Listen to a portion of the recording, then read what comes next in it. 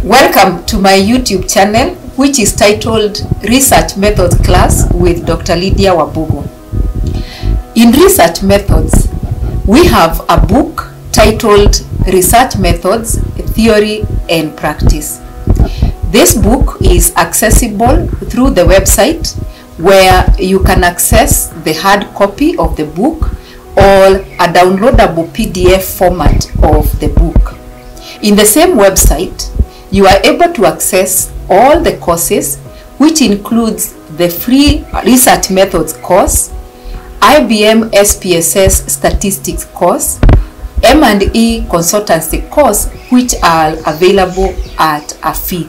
Please find the links in the description. Welcome.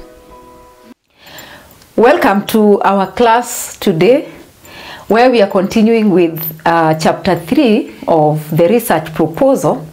And we said that chapter 3 of the research proposal is titled Research Methodology. So today we are going to look at two sections, and the two sections are section 3.6 and section 3.7. In our previous lesson, we have discussed section 3.5, which is sample size and sampling procedures or sampling techniques. We have said that a sample is drawn from accessible target population. And once we determine the sample size based on the theories that we discussed, then you now as a researcher identify the technique or the procedure that you are going to use to draw that sample from the population. And that is the sample that you will use in your study. This lesson will discuss instruments and we'll also discuss data collection procedures. So at the end of this lesson, you should be able to differentiate between data collection method and data collection instruments. You should also be able to identify the four main methods of data collection, identify the instruments that are used with the methods in outcome 2 above, and then as a researcher explain the requirements of section 3.6 and 3.7.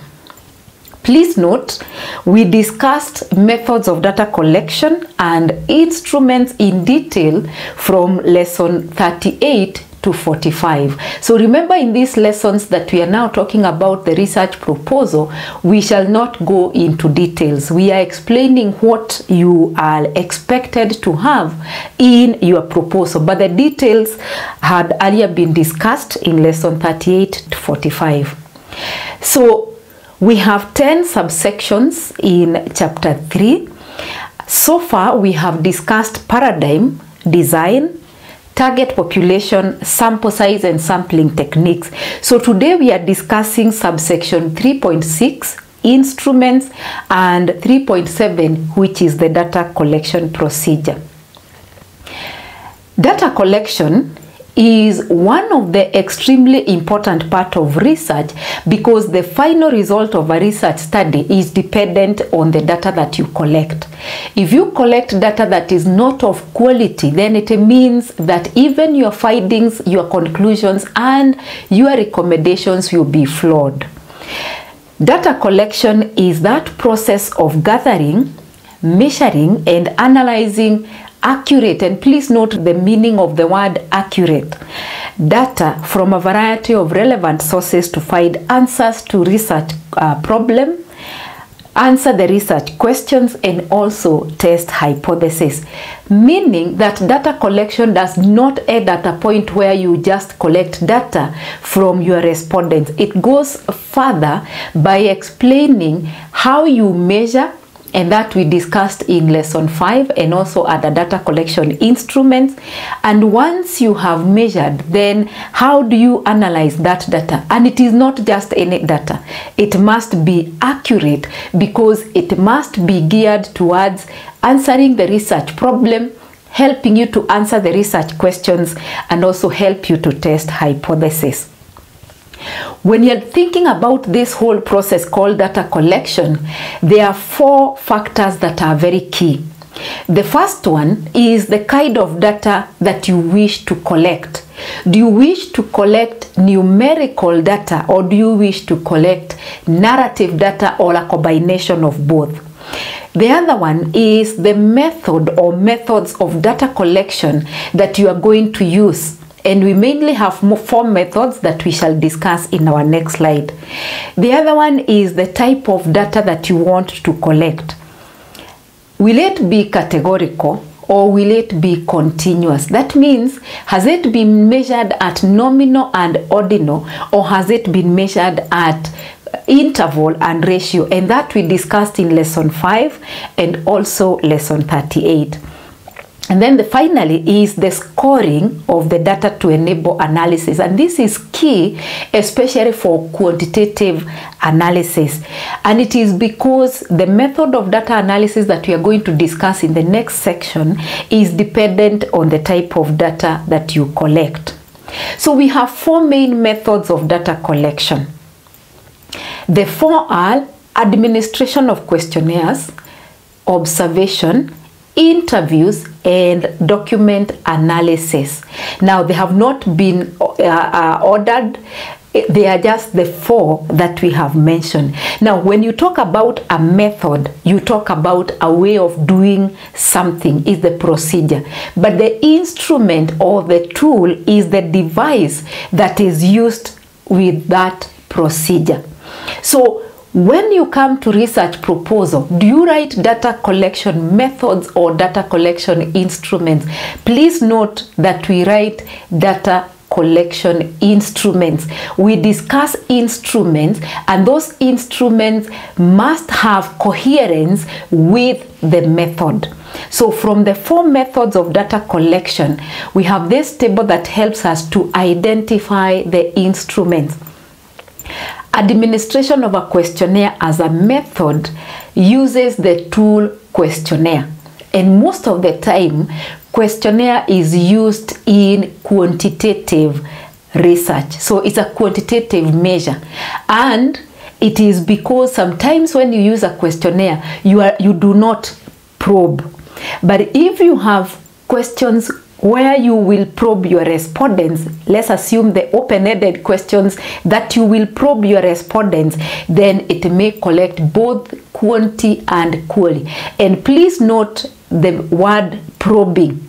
As long as there is no probing, even the open-ended questions will be collecting numerical data, because you will tally the responses and then calculate the percentages or any other statistical tool that you may want to use to summarize your data. The other method is observation. So from observation, we have 2 instruments. We have observation guide, which is a qualitative instrument, and observation schedule, which is a quantitative instrument. So one of them is structured, the other one is unstructured. So the guide is unstructured while the schedule is structured. Number 3 is interview. Now, interview may be one-on-one or group interview, which we call focus group discussion. So under interview, we have 3 main tools. We have interview guide, which is a qualitative instrument. We have focus group discussion guide, which is a qualitative instrument, and interview schedule, which is a quantitative measure or a quantitative instrument. Now, when you talk about an interview schedule, is actually a questionnaire administered orally without probing. And then finally, we have document analysis, and the instrument or the tool is called document analysis guide, which is a qualitative measure, or it helps to collect qualitative data.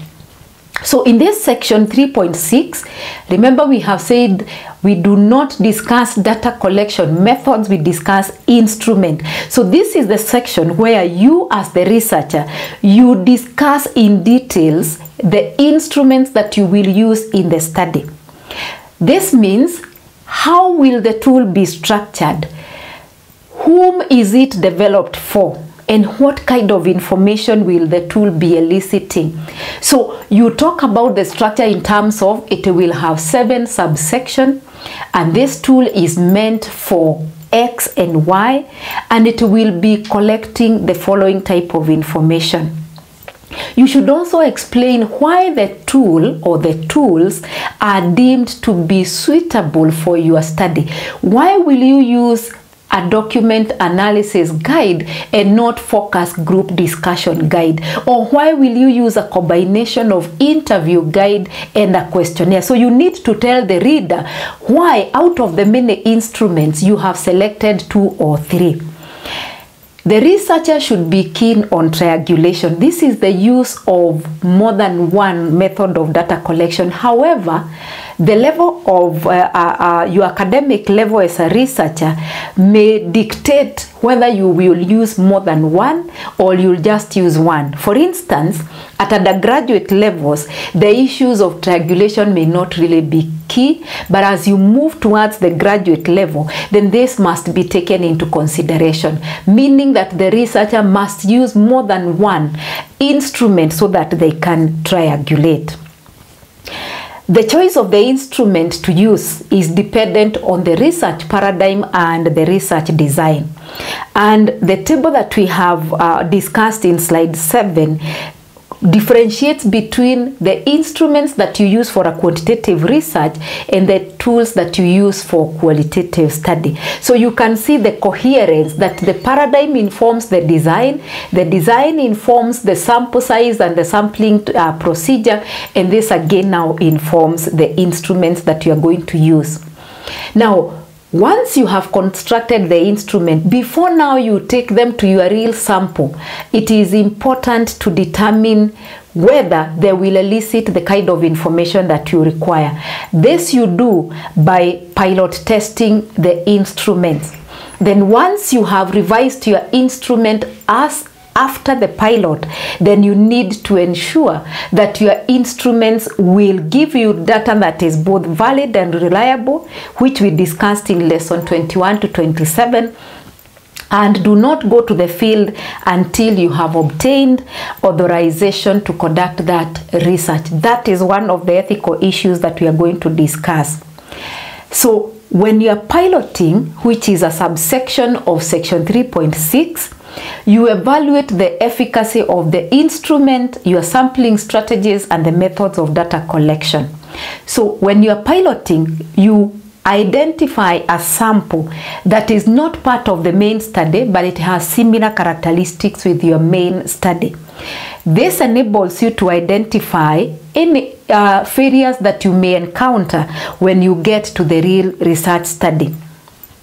It also helps you to determine whether the questions of research are clear to your respondents and that they are responding appropriately, and that the data you collect, you will be able to analyze it.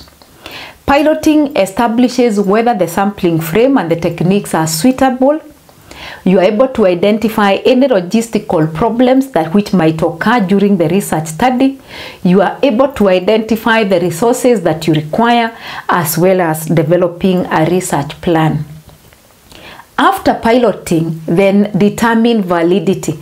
And as we did this from lesson 21, we said piloting does not determine validity and reliability. Piloting enhances validity and reliability. So there are clear methods of determining validity and there are clear methods of determining reliability. And we always start with validity, which means appropriateness or usefulness of the research inferences before we determine the reliability. It is the responsibility of the researcher to explain how validity of both quantitative and qualitative instruments will be determined in the research study. Please note, in lesson 21, 22, and 26, we discussed how you determine validity of both quantity and qualitative instruments. So once you have established validity, the next step is to determine reliability. So you can see the 3 are subsections of 3.6, but again, based on your discipline and the university, there are some that would treat them as distinct. So whereas validity deals with usefulness, reliability deals with consistency. So you are asking yourself, will the instrument yield data that is consistent? Again, we discussed reliability in details in lesson 23, 24, 25, and 27. So in that section, explain the methods that you are going to employ to ensure that you will collect data that is reliable. Again, it is your responsibility to explain how reliability of quantitative and qualitative instrument will be determined. So once you have identified methods of determining validity and reliability, the next section is 3.7, which is data collection procedure. This is where the researcher explains all the steps that they are going to follow when they go to the field to collect data. Some of them will be application of authorization of all permit, visiting the site before the actual study so that you can create a rapport with your respondents and also familiarize yourself with the area. If you have any research assistants, then you need to explain when and how you will train them, and also how you want to administer or how you will administer the instrument. And that brings us to the end of our lesson. In this lesson, we have discussed section 3.6 and 3.7 of chapter 3 of the research proposal. 3.6 is titled Data Collection Instruments, and under that, once you have described the instrument, you need to ensure that you pilot them, then you ensure they will give you data that is valid and reliable. Section 3.7 describes the procedure that you use or you will follow when you are collecting data. Our next section will be dealing with section 3.8, which is on analysis. Thank you for being part of this class. Do not forget to subscribe to this channel, and please share this video and like and comment by asking any question that regards this lesson on the comment section.